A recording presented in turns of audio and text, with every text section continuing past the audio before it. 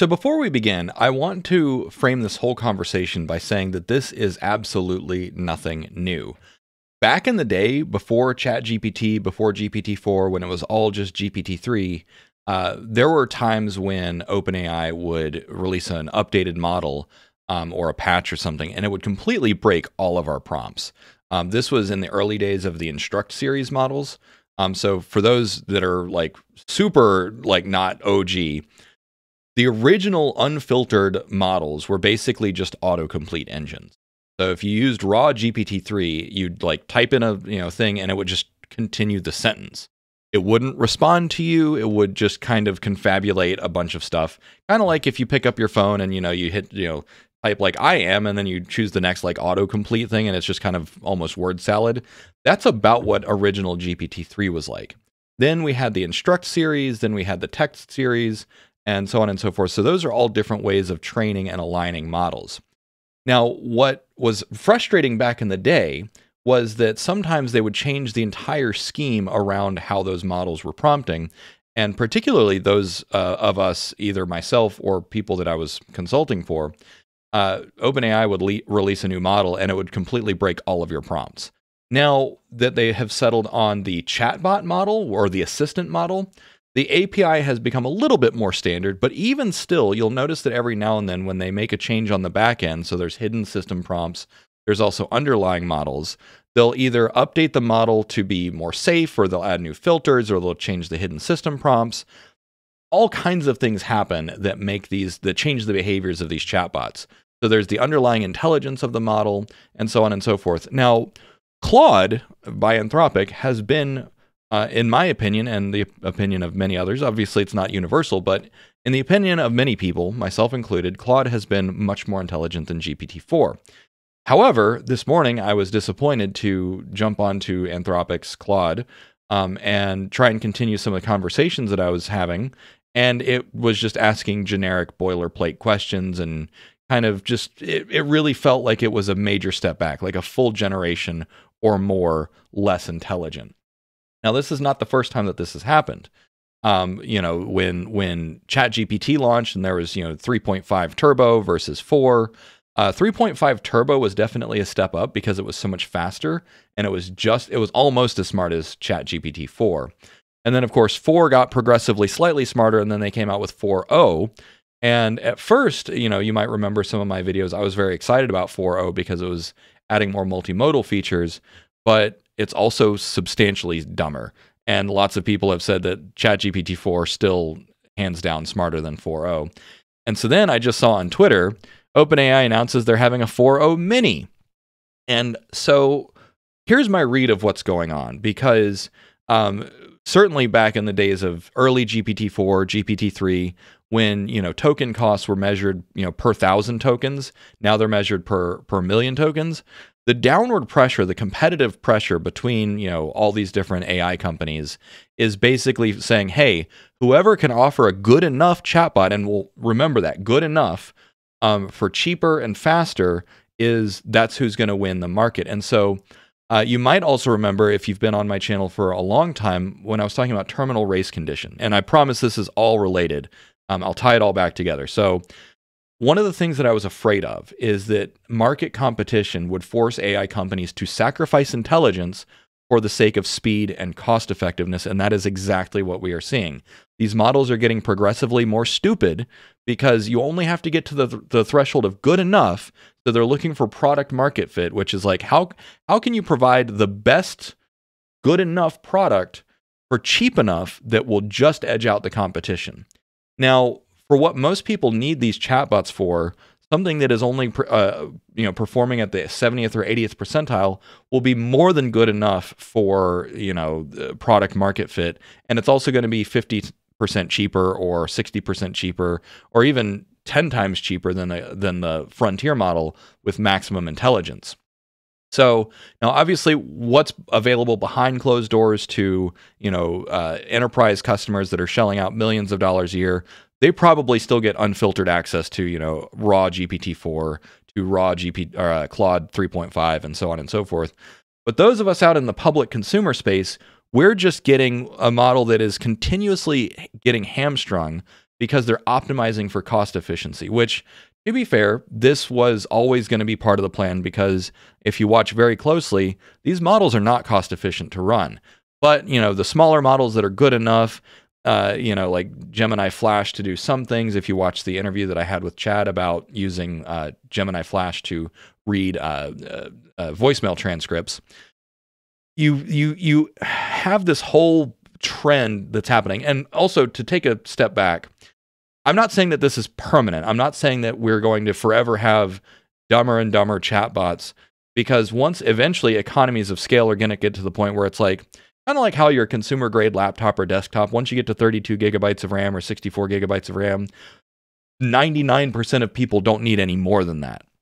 And so what I'm hoping is that, that with one or two more generations of these models, as we get better at making them smaller, faster, and efficient, and therefore cheaper, we can also maintain that level of intelligence. But right now, we're still at the very early adoption curve of these models. And before I go too much further, I want to direct your attention to my Substack. And this will be 20 seconds, but I have a free Substack, and I write long-form stuff there all the time. It's just daveshap.substack.com. You get deeper dives into AI safety, stuff going on at OpenAI, that sort of stuff, completely free. You can pledge if you want. I know that some of you do want to support me, but you don't like Patreon or you don't like YouTube. Substack integrates with Stripe. So anyways, back to the show. I just wanted to share that I am on Substack, and you can get much, much deeper dives and longer takes. So anyways, so I ran this poll because this is the event that catalyzed everything. You see, I ran this poll just 4 hours before recording this, because it was like Claude was insufferably useless this morning. Like, I had my Fitbit on, it's charging now, but I had my Fitbit on, and like from the time that I woke up, my heart rate was 52, and by the time I stopped using Claude, it was 107, because it was so aggravatingly stupid. It was like going all the way back to like GPT 3.5. And I was just like, there was such a disconnect between how it performed yesterday and how it's performing today. Now, what I suspect happened is that because like the timing is very conspicuous, Anthropic just released their Android version of Claude. Now, a lot of people were apparently using a bootleg version, but the official Android app for Claude was released yesterday, or maybe the day before. Anyways, within the last 24 to 48 hours. And so they're seeing usage skyrocket. Well, their servers probably can't keep up. And so, what do? If you can go to ChatGPT, Gemini, Claude, Pi, whatever, there's, take your pick of chatbots today, Poe, there's all kinds of chatbots. So what do? You compromise the quality so that the power users like me and some of the other people that are commenting, like some of the developers, so the power users complain, but if the vast majority of your users don't notice, because you see like 28% said they didn't notice, 15% said it was dumber, only 1% said it was, smarter, if anything, but 56% of my audience doesn't use Claude. So it's like, and when you look at some of the graphs, and I don't know if the data is out there, but ChatGPT is still by far the world leader in terms of, bulk number of visits and users. So Anthropic is trying to carve out a larger space. So it's like, hey, we need to launch, and we need to launch fast, and we need to also make sure that it's usable. So I suspect that they've done something on the back end to maybe run it in a lower power mode. I think that there's been some rumors about how some of these models, like you can kind of tune them on the back end without swapping out the entire model in terms of basically telling it how smart to be versus how much power to use or how much time to take. It's purely speculative on my part, and I'm of course looking at it from the perspective of an infrastructure engineer, where you can absolutely tune CPUs and servers and GPUs to say like, hey, you're running in low power mode, so cap your power use at 50%, something like that. I would be shocked if these enterprise grade GPUs and other models don't have the same option, because again, it's all about product market fit at this point. Now, my fear, though, is that if this trend continues, this is where I'll tie it back to terminal race condition. So real TLDR of terminal race condition is that competition between corporations and competition between nations basically locks us into a mutually assured destruction scenario where people keep escalating how much AI they're using, how fast they're trying to go, and how much they're trying to deploy AI and how much they're trying to weaponize AI. And basically, you kind of get locked into a race condition where the first one to blink, you're basically playing a global game of chicken. The first one to blink loses. Now, if it's a corporation and you lose, that just means that you go out of business because your business model gets, your all of your revenue gets stolen by another company. But on the geopolitical stage, the first one to blink basically loses forever because you can't keep up once someone gets ahead of you on artificial intelligence. Now, of course, that's purely speculative. It's looking at it from a game theory perspective. But the reason that I'm making this is just because what you're seeing, and some of the commenters here had great terms for it. I think someone said that they called it like model deflation, or model. Here it was, LLM depreciation. Fantastic term. So thank Luke's Jukes for that term. I love this term, LLM depreciation. Someone else was saying like, what was it? Release, nerf, paywall. And I'm like, that's kind of what it feels like. Now, to be fair, this is not a new phenomenon in the tech space. You release something, you give it away for free for the first, 1 to 6 months, you build up a user base, and then you lock it behind a paywall, or then you create a tiered payment structure. All of this is very well established. It just feels really gross and scary when it's artificial intelligence, because it's like, okay, if they're incentivized to keep compromising the intelligence of their models, like it's like, hey, it's going to be like I said on Twitter, read cheaper, dumber, faster, right? All it has to do is reach the threshold of good enough to satisfy most of your users and keep the subscriber base going and just barely edge out the competition. And that's what we're aiming for. Now, in the long run, I think that if we, the consumers, demand smarter models, vote with your feet, vote with your dollars, you say, hey, I canceled my ChatGPT subscription because it was too dumb. I literally can't use ChatGPT anymore. And as of today, I can hardly use Claude because I'm a power user. So my appeal is if Google, Microsoft, OpenAI, Anthropic, Amazon, whoever's watching this, Meta, like, I am willing to pay more to have unfiltered access to the top tier models. If it's $40 a month, I don't care. I want the smartest model, and I will pay to get access to the smartest model. So I hope that by creating a different incentive structure in the market, by just opening the door so that us consumer grade people, I don't have an enterprise account, I'm not with an enterprise, and I'm not going to be with an enterprise, and I'm not going to write a $5 million check to any of these companies. But I'm still willing to pay $40 to $50 a month for access to the top tier model. Because for me, speed is not nearly as important as intelligence. And if it costs more, don't care. I want the top, the best of the best at all times. Why? Because that's like, I'm an edge case user, I'm a power user, whatever you want to call it.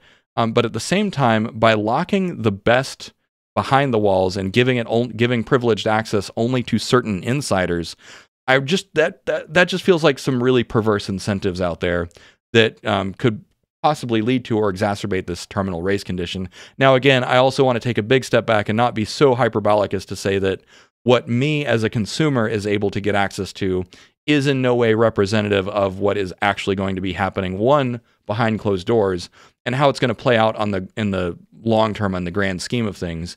Because also, as many of you have pointed out, is that the smarter a model is, often the more efficient its world model is, and even when you distill that smarter model, it's still going to outperform the other ones. So there is still some fundamental benefits of having smarter, better base models, even if you then have to hamstring them for market purposes. So basically, I'm just griping because they made my model dumb, and it really sucked and was aggravating. And reading into it, if that kind of thing keeps up, because here's where I was talking about with terminal race condition, is particularly on the battlefield, speed is often the most important factor. It's about reaction time. It's about faster decisions. The OODA loop, which is, what is it? Observe, orient, decide, act. So the OODA loop is basically how combat is conducted. And the smaller and faster model that you have that can accelerate the OODA loop by 50%, 5%, and whoever takes the shot first and wins, that's all you're aiming for. Is you don't want something that's going to have a whole philosophical debate before pulling the trigger. You want something that pulls the trigger and never asks questions when it comes down to it. You want that lightning fast reaction speed. And oh, by the way, we don't just see that optimizing for speed in the military. You also see optimizing for speed in the finance industry, particularly stock trading, where time is, speed is of the essence. And so this is I just really want to point out that this is one of my biggest concerns out there, is if we keep sacrificing intelligence just for the sake of speed and cost, you're going to end up with really dumb models that have bad judgment. But again, there's not much you can do about this, because that's what the competition is doing as well. It's saying, hey, can we offer a good enough model for 50% less than 50% faster? As long as it's just past that threshold of just barely good enough, even if it's really dumb and has really bad judgment, as long as it's good enough to fool most people or convince most consumers in the marketplace, then it'll still pass muster. So, all right, I've said what I've got to say. Let me know what you think in the comments. Let me know if I'm overreacting, but I've been talking about this for almost 2 years now, terminal race condition. And this is, I'm kind of seeing it happen. And now that it's happened, not just at OpenAI, but also at Anthropic, where it's like, well, when push comes to shove, we have to make the model stupid just so that we can serve all the customers out there. It's kind of unnerving. And I'm hoping that it won't be that long, maybe a year or two, before the competition in the marketplace forces the models to get smarter, the consumer grade models to get smarter. Now, of course, once GPT-5 hits, once Claude 4 hits, we'll see what happens. Because each of those successive generations is an order of magnitude more intelligent. So it could be that I'll look back on this video in a year and be like, what was I complaining about? I just had to wait 6 months, and that's my own mantra. So anyways, I'm rambling now. Thanks for watching. Cheers.